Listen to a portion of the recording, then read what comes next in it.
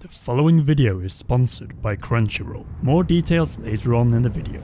Every new Zelda game comes with new territories and land to explore. Zelda 2, The Adventure of Link, taught us that. And though Hyrule remains a rather conservative land in terms of its provinces, we have always experienced the land in a new way whenever we played A Link to the Past, Ocarina of Time, Twilight Princess and Skyward Sword. Breath of the Wild followed this formula, with central Hyrule being pretty much a callback to Ocarina of Time, the western provinces to Twilight Princess, and the east to the original Legend of Zelda. Still, Breath of the Wild introduced an entirely new province, never seen before in any Zelda game, Akala, which turned out to be absolutely brilliant despite not hosting a divine beast of its own. So with this in mind and the original map of Breath of the Wild being reused and likely reinvented for the sequel, will we see this map expanded with new provinces? That is what we'll be exploring closely today. But first, be sure to leave a like, and if you haven't already, subscribe, press that notification bell, and again for all notifications to join the realm and our great push for 300,000 subscribers.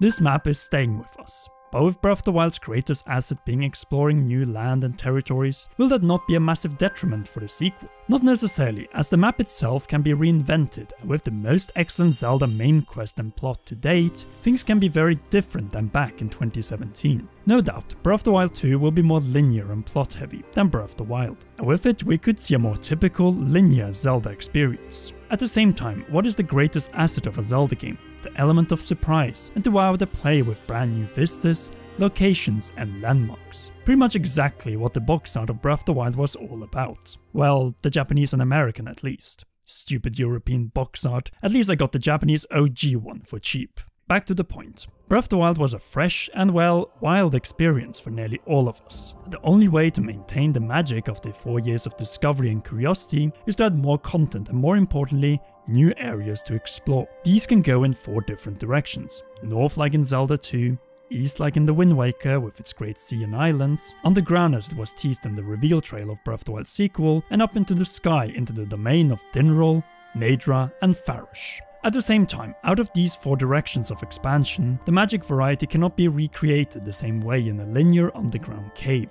Yes, the reveal trailer revealed that underground areas can be extremely impressive, but at the same time very dark as invisibility, and also looking like more of a linear ordeal compared to the near unrestricted freedom of exploration that we enjoyed in all of Breath of the Wild's 8 provinces. In other words, the underground alone will not be enough, and once again turn Zelda into a linear tour instead of the fun, go where you want, how you want, and when you want experience that we got used to in Breath of the Wild. It goes without saying that entering and challenging Ganondorf at the castle to the decisive duel within the first hour of the game is out of the question, with the castle, much like in Paper Mario The Origami King, taking off in the sequel, and with rumors of bigger chunks of this map blocked by thick malice, the exploration in this game looks more similar to what we saw in Twilight Princess rather than Breath of the Wild. Now, there are a number of ways that the Zelda team can expand the existing map of Hyrule, as already teased on the ground through a network of shafts or tunnels, through expanding its seas and adding more islands of the size of Eventide, or even bigger, as we explored in our Expansions of Hyrule Seas episode, and by extending the already massive open air masses of Hyrule, or even by reaching for the skies. The theme of duality in the Zelda series has existed since A Link to the Past, and the concept of light and dark is well legendary at this point. In a way, it does make sense that Breath of the Wild 2, as the reveal trailer suggests, follows this path and maintains the surface of Hyrule as open as ever. And since we cannot add amazing cities to the surface because of the big depopulation of Hyrule a century ago, why not have a big city underground? Just like the town of Salt in Velichka, Poland, which I explored with Monster Maze last year, or the undergrounds of the capital of Mitras in Attack on Titan, Shingeki no Kyojin. My favorite manga and anime, which I'm certain as Zelda fans that you will also fall in love with, if you haven't already. And thanks to Crunchyroll Premium, I'm able to read the latest manga chapters of this incredible struggle for survival and relive the 3 existing seasons of this masterpiece of an anime. What more do I need to say? Japan's best anime right at your fingertips, and new episodes that are up mere hours after they air on the home islands. Naturally, with professionally translated English subtitles, placed on 1080p episodes, which are unlimited to watch, completely ad-free, and on all your favorite devices. Why am I saying this? As the climax of Attack on Titan has started in the manga. The 4th and the final season of the anime will premiere this fall on Crunchyroll, and let me tell you, you don't want to miss one of the greatest finals found in the manga and anime industry. And by going to crunchyroll.com/commonwealth or clicking the link in the description, you can get your 14-day free trial of Crunchyroll Premium and support us in the Commonwealth realm greatly. Plus you can read or catch up on Attack on Titan. If you still haven't discovered timeless shows like Food Wars, One Punch Man and Berserk, then it is time to open your eyes and discover why Japanese animations inspired the art style of The Legend of Zelda Breath of the Wild and its sequel. Once again, that's crunchyroll.com/commonwealth. Click the link in the description, sign up for the free trial, support the channel this way, and then follow and tweet me at CommonRealm with a picture of your sign up, and I will follow you back so we can talk about anime and the art direction of Breath of the Wild 1 and 2. Or feel free to let me know in the comments what I should watch next on Crunchyroll. I think that covers the Luminous Stones filled undergrounds quite nicely, and since we covered new islands and Hyrule Seas in the episode that you find in the top right card, let's talk about what I think will end up as the 2 new boundaries inside Breath of the Wild sequel. In fact, my logic is rather simple as it ties to Twilight Princess. So here's your spoiler warning if you haven't played that Zelda game, as in the next few minutes we'll be spoiling all the new provinces that were added in that game. Just so you know, you have been warned, okay? Then you may remember that Twilight Princess, Get Away or Be Spoiled, granted us 3 brand new iconic Zelda locations in the later half of the game: Snow Peak, the City in the Sky, and the Twilight Realm, Palace of Twilight. Naturally, we already have Hebra in Breath of the Wild. Then what about this vision by Harry Dowlington of an ancient Stonehenge-like mountain province filled with mammoths, or this fairy tale-like forest where you don't get sucked away by fog and meet actual humanoid individuals instead of Koroks? 2 great examples which are linked in the description down below, but more importantly, an illustration of what 2 entirely new areas or provinces can look like in Breath of the Wild 2. Or where would the map expand? The western edge of Hyrule is as inhospitable and hard to reach as it gets, so I highly doubt that we will see a map extension in that direction. For the south, I only see an expansion of the sea to surround a small part of this section of Hyrule that is still not connected with the Faron Sea. The east has only long coasts, and the only logical thing to do is to expand its seas and include some new islands. These should be bigger if they are the only extension to the existing map with settlements and humanoid creatures, or maybe Caesars. Which leaves us with the north, and more specifically the boundary north of Typhlo Ruins. This former town from times unknown is likely going to serve an important purpose, and if not all of its people took part in the sealing of Ganondorf, then perhaps instead of living down in the depths, they left Hyrule's boundaries for a new province up north.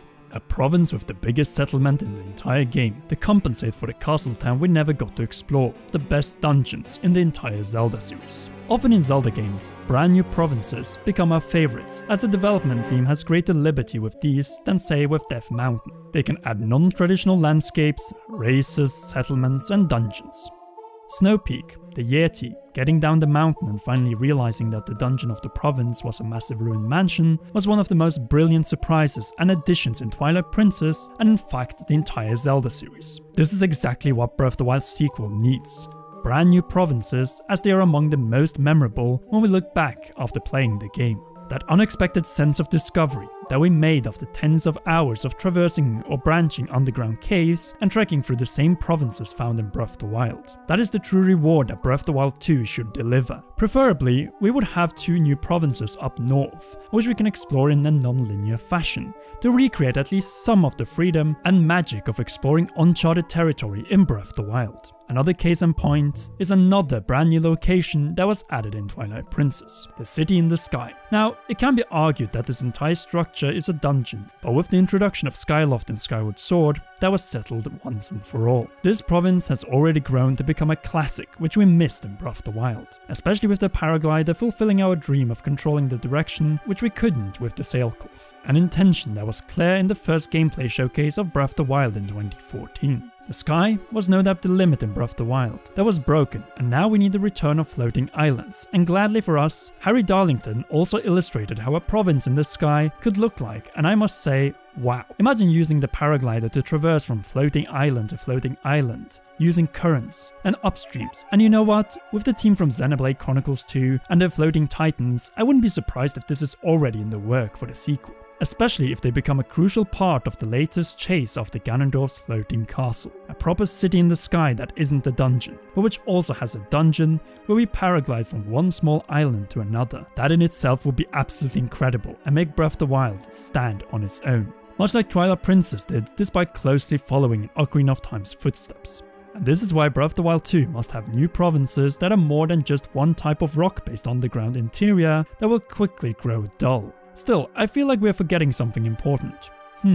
Yes, travel to new dimensions and realms, or time travel to experience ruined locations in their prime. One of my biggest gripes with Twilight Princess, back in the day, is that the Twilight Realm was only represented with the dungeon, the Palace of Twilight, and that we enter the Twilight Realm too late instead right after finishing the Arbiter's grounds. Perhaps Breath of the Wild could also fix this missed opportunity, much like Skyward Sword did with the City in the Sky through Skyloft. The same goes with time travel, which who knows could potentially allow us to visit the ruined castle town and central Hyrule before Calamity struck. The point is, there's no reason why Breath of the Wild sequel should have less ambition in its number of new locations than Twilight Princess. A game that it looks like Breath of the Wild 2 is closely tied to based on the return of Ganondorf, a number of locations found in Breath of the Wild, and he being the source of malice and all plague striking Hyrule, much like in Twilight Princess. But you know what? Those are topics for future episodes that we'll cover inside Zelda Breath of the Wild 2. We hope you enjoyed this episode, liked it, and if you feel the wait for Breath of the Wild 2 and new information on the game is taking too long, then be sure to subscribe, press that notification bell twice, and also check out some of the anime shows on Crunchyroll by clicking the link below, crunchyroll.com/commonwealth, to sign up to a 14-day trial of Crunchyroll Premium. A massive thanks to Crunchyroll for sponsoring this video and for your support to the realm by pressing the link in the description. That's all for now, but be sure to check out one or both of these two awesome videos.